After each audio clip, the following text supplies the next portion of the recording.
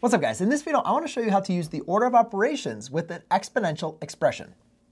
All right, so if you look at this problem and you're maybe not familiar with exponential expressions, this could be, probably pretty difficult, or it could look a little bit difficult and be like, all right, where should I go ahead and, start first? And a lot of times, I always remember like the PEMDAS, right? Parentheses, exponents, multiplication, division, addition, and subtraction.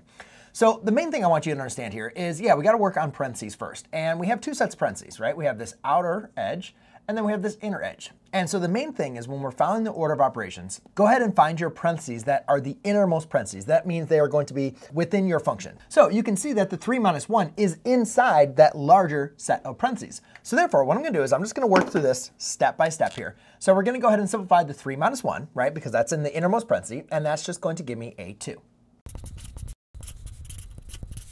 Okay, and you can see I'm just writing everything around again because, and again, if you want to save time, that's fine. You can do some extra steps or do multiple steps in a row if that helps you out. But I always prepare or tell students to, try to get practice with writing things down and try to avoid doing things in your head because that's usually where teens are going to make mistakes.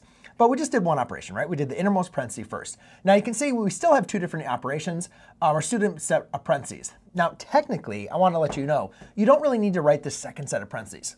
I did that just so I could have the accounting and know where it went.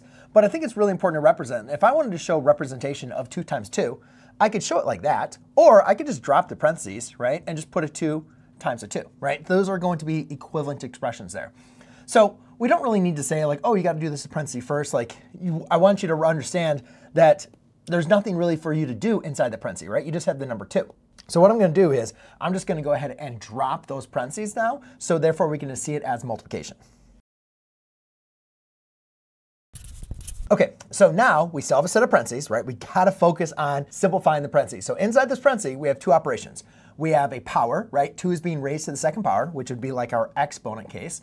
And then we actually have multiplication of a negative 2 times 2. So hopefully you recognize here from the order of operations, the first thing we're going to want to do before we get into multiplication is we're going to want to exponentiate or multiply out this 2. You're going to want to take 2 raised to that second power, which is just going to give us a 4. Now, hopefully you recognize that I could have just multiplied the 2 times 2. Like if I multiply 2 times 2, was that really going to impact the 4? No, you technically could have done them at the exact same time, right? But for the sake of clarity, for the sake of just showing you which one to do one at a time, I'm going to go ahead and multiply and then rewrite that. But it is very important for you to recognize that if you can do 2 operations at the same time where they're not impacting one another, then yeah, there's no harm in being able to multiply a 2 times a 2, right? So let's go ahead and do that. Okay, and now you can see that, hey, I can multiply 4 minus 4. That's now going to give me a 0. Okay, so again, here's where another common mistake students will get is they say, wait a minute, I should have, before I go ahead and subtract these, I need to go ahead and multiply these or something like that, right? But remember, following order of operations, we got to do everything we can to simplify down that parenthesis to therefore we no longer need it, right? I could have put parentheses around there, but remember, if I just have parentheses around the 0, what's the point of it, right? So I drop the parentheses and now I just have that value. 4 minus 4 is 0. I don't really need 0, right, inside the parentheses. I can leave it like this. So again, we got to go back to our order of operations. We need to be able to raise it to a power before we can multiply these.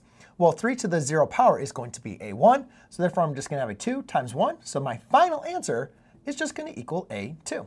Now, if you want to see me simplify a order of operations with a rational expression, that's coming up in the next video.